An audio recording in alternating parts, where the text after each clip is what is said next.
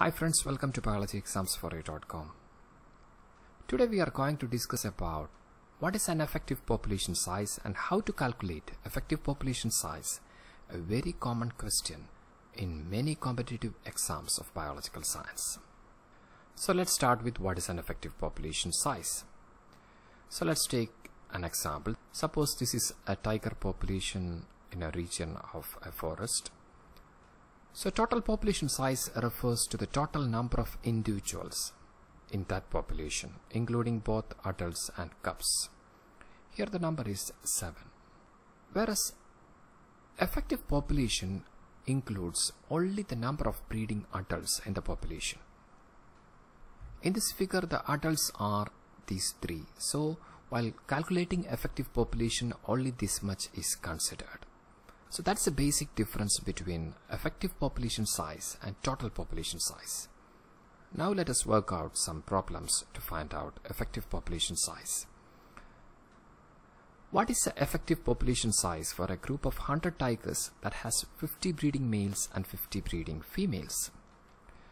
So the equation for finding out effective population size is NE is equal to 4 into NM into NF by NM plus NF, where NE is the effective population size, NM is the number of breeding males, and NF is the number of breeding females. Let us substitute the values. Here it will be 4 into 50 by 50 plus 50, as the number of breeding males is 50 and also number of breeding females is 50. And the answer will be 100. So here the total population size is equal to effective population size in this example. Remember, normally in a large population, effective population size will be always lesser than the total population size, as there will be non-adults in a population. Now let us take one more example. In a population of 500 with a 50-50 sex ratio and all individuals breeding, however, 250 females bred with 10 males, then what will be the effective population size?